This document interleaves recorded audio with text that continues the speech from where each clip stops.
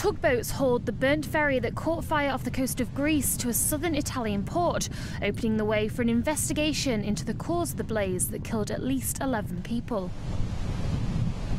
The fire broke out on one of the lower garage levels and left the vessel drifting without power in stormy seas. It took Greek and Italian rescue teams 36 hours to evacuate 477 passengers and crew from the ship amid strong winds.